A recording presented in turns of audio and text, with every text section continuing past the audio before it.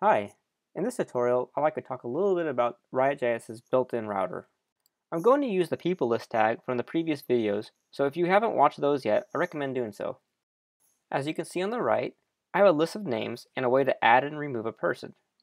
Next, I'd like to add the ability to go to some sort of detail page for each person to read a little bit more about them. To create routes in RiotJS, I first need to decide where to declare them within my application. For now, I'm going to put them in my app.js file. However, the routes can easily be extracted to its own file. To enable routing, I'm going to call the riot route stop method to remove any hash change listeners and also clear any route callbacks. Then I'm going to add the riot route start method to get things started.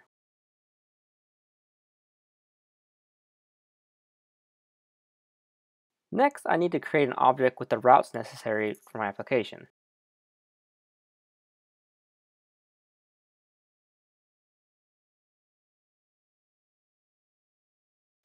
The router expects a callback function with three parameters: collection, ID, and action.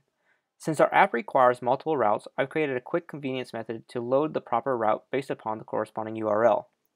Collection is the first segment, ID is the second segment, and action is the third segment.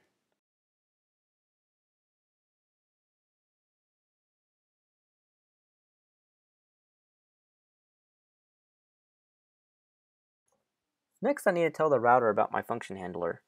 I'm also going to comment out my people list tag and move my mixin up above. Because I want to show the people list and people count tag on the home page and also have a separate tag for the detail page, I need to adjust my application to compensate for logic and structure differences. I'm going to start with the home page by creating a tag whose sole purpose is to act as a wrapper and encompass my people list and people count tags. I'll call this tag people index.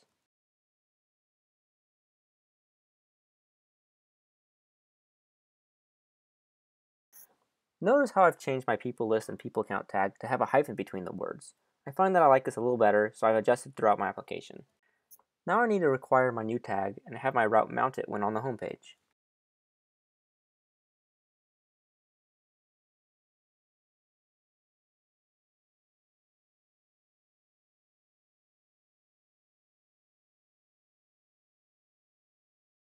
Because I want to show different tags based upon URL, I need a generic HTML element to mount to.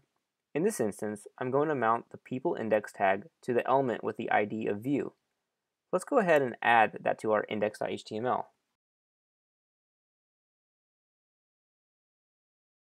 And then going back to my route, you can see I'm passing the people array just as I did before. And since I'm passing this as a property to the people index tag, I need to go ahead and feed it down to my people list tag as well to make the array available. Now this should be it for my home page, but it just dawned on me that I had an error in my route handler.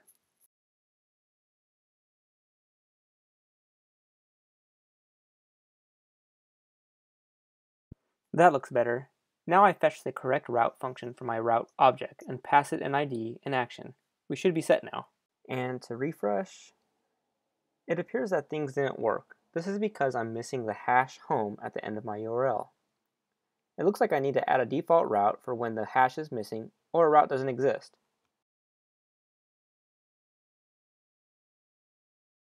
There we go, now we're cooking. Next, I'd like to add a detail page that shows a little extra information about the person.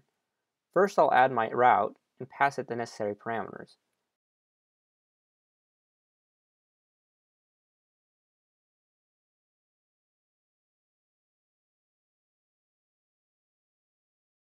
In this example, I want to use the ID segment to retrieve the person by index in the people array.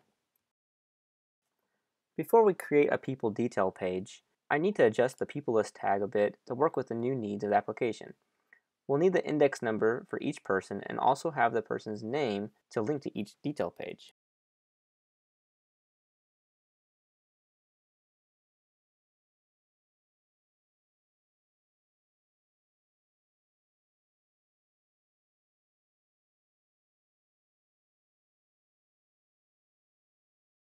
And last, we need to create the people detail page.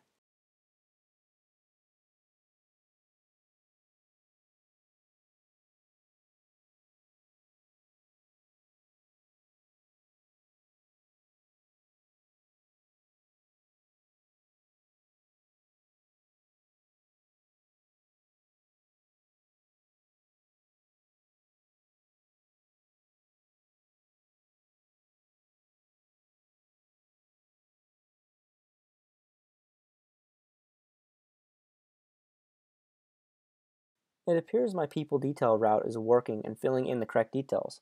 This concludes our lesson on routing in RiotJS.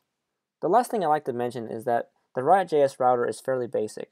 If you want to support HTML5 mode or nested routes, check out something like page.js or grapnel or a number of other JavaScript routers. Thanks again for watching.